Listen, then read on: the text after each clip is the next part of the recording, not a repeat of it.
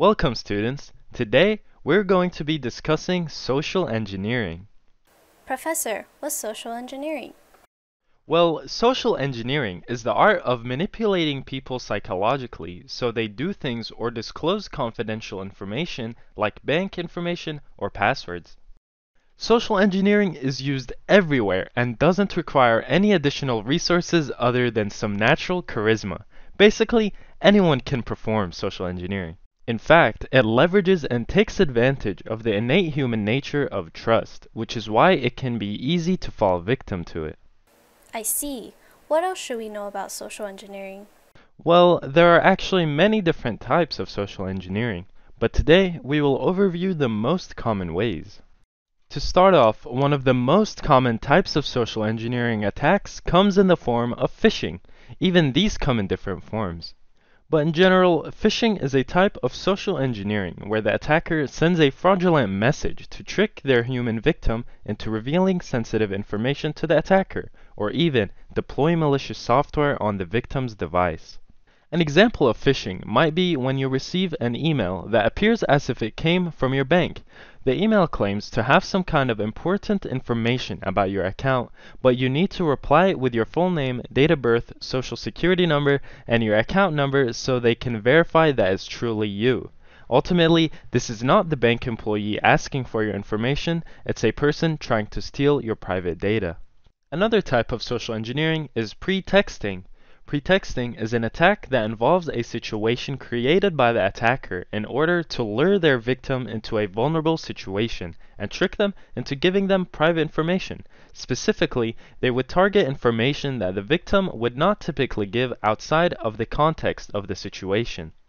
The most common example of a pretexting attack is when someone calls an employee pretending to be someone in power, like a CEO or someone in the IT department.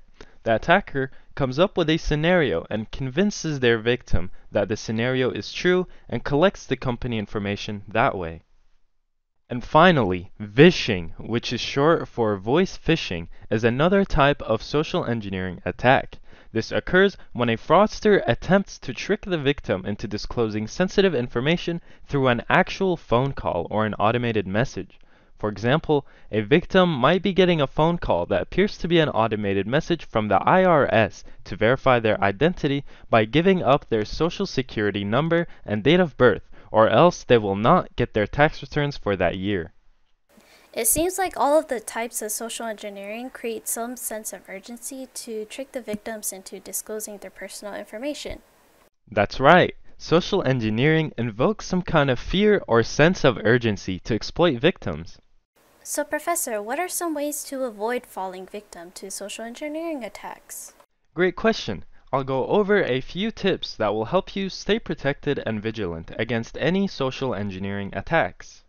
First, never click any suspicious links or attachments from emails or messages. In fact, if you do need to do something that is related to the links, you can go straight to the source.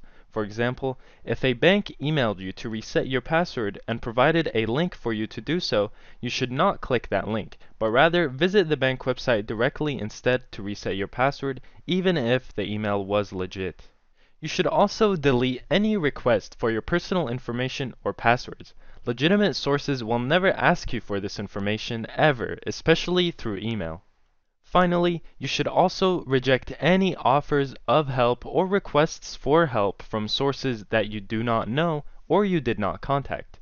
You can always do further research about who the sender is to determine if they are truly legitimate, but always stay wary. Alright class, so what did we learn today? Social engineering attacks manipulate people so they give up their confidential information or do tasks that will benefit the attacker.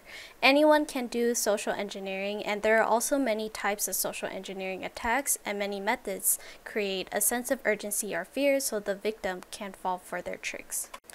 And finally, the main lesson to avoid falling victim to social engineering is to always do research about the sender and to never naively give away information.